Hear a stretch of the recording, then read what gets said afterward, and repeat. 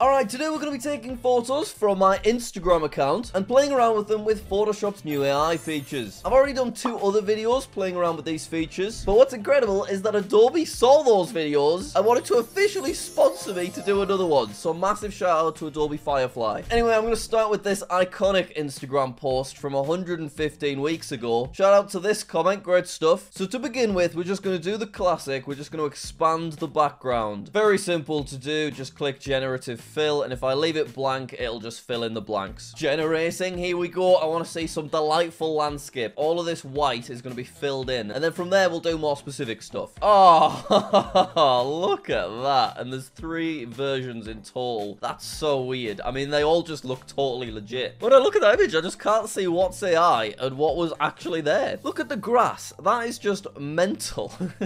The clouds and the skies just continue perfectly. Okay, this looks cool, but the background could definitely be a bit more dramatic. So let's just see if we can add some mountains behind or something. Mountains and sky. Let's just type that in, see what happens. Oh, okay, there we go. They've gone more subtle with the mountains, so keep in mind this is the original. My finger's messed up, but we could easily fix that. Oh, the second version. The mountains are a bit more up there. That's fair enough. And then that's the 3rd picture. All right, let me just fix my hand real quick. Should be quite easy to do. Just copy it and paste it over the top. Yeah, there you go. Can we get a volcano shoved in? It'd be quite nice to have a volcano, wouldn't it? Let's be honest. Generating. Oh my god, the volcano's erupting. Good god.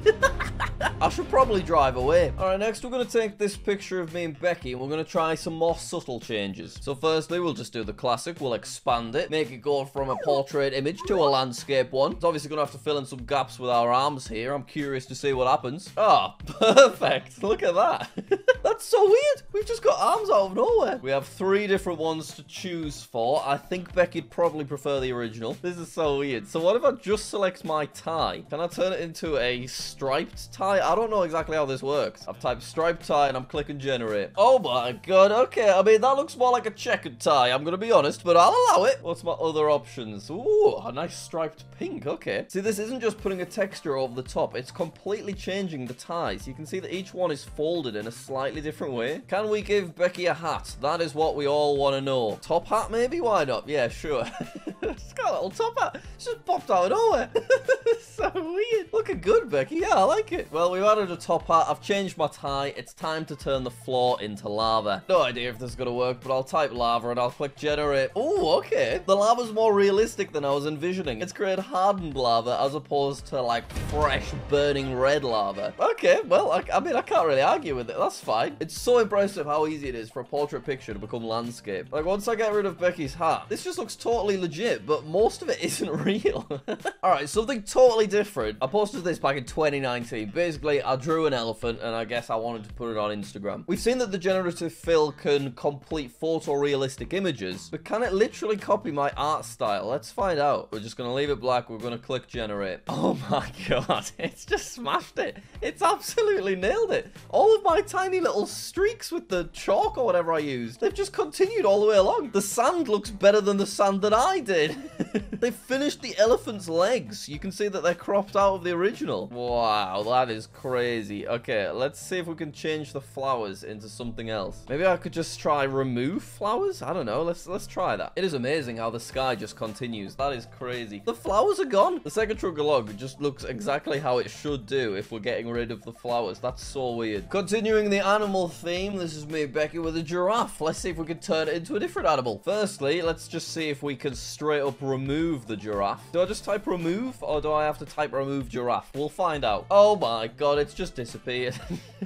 Look at that. This is amazing. So just an example of when these features would have been incredibly useful. You might remember a few months ago when I helped the Sidemen get a Guinness World Record. I also gave them an award to celebrate hitting 100 million views on their most viewed video. So this is what that award looked like, and in order to create that, I had to take the original video thumbnail and painstakingly remove all of the text and add Josh in as well. Now, if I was using generative fill back then, I could have selected the text and literally just said, remove text. Give it 10 seconds, and now it is literally gone, just like that. And I've got a few options to choose from. But what I did back then, because I wasn't using Photoshop, is I painstakingly went around and removed every little bit by hand with the clone tool, and it took me absolutely ages. I had to find the original photographs, I had to line everything up, I had to do the color correction. It was a nightmare. So this really is a game changer for graphic artists, thumbnail makers, whatever. Anyway, I need to add an elephant. Let's add a big elephant. Here we go. Elephant. Perfect. Oh, look at that. Just an Indian elephant out of nowhere. Fair enough. We got a few other Indian elephants to choose from. I'm curious, if I type African elephant, will it generate an African elephant as opposed to an Indian elephant? Because if you don't know, Indian elephants have like smaller ears. Oh, yes, that is an African elephant, but it is looking the wrong way.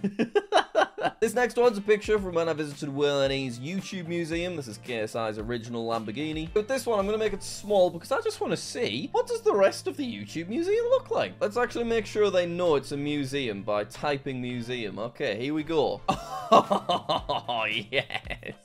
That looks absolutely amazing. Don't like that one as much. This is a bit too dominating. Yeah, the first one's definitely far superior.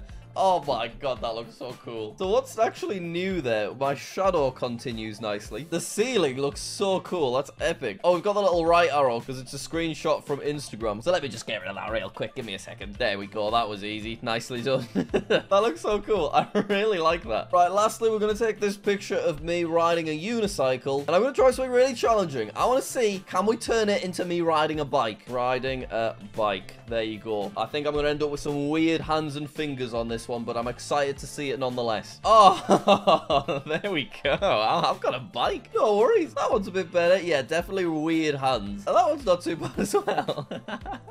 Considering these have been created out of nothing, it is not bad at all. Let's try a motorbike instead. And I didn't type riding this time as well. So I'm curious if that has any kind of impact or not. Oh my god. It's actually done a much better job, my body. Whoa, look at that one. Oh my god. They have done a good job there. Well, if I'm riding a motorbike, I should really have a helmet on. You know, safety first and all that. I am a completely new human. Because my face was selected too, so it has just generated completely new human beings. If I do motorbike helmet, you might not be able to see my face. Yeah, there we go. Look at that. Okay, as you can see, these new AI features are incredible. And there's some very useful things that you could do with them. So if you want to try these new AI features, make sure you update your Photoshop app as well as other Adobe Core tools. And if you're not yet a Creative Cloud subscriber, you can try Adobe Firefly for free on desktop by using my links below. Thank you, Adobe, for sponsoring this video. It's the kind of video that I would have made anyway, so to be sponsored by the actual creators is just incredible. All right, thanks for watching, everyone, and I will see you later. Link in the description. Cheers.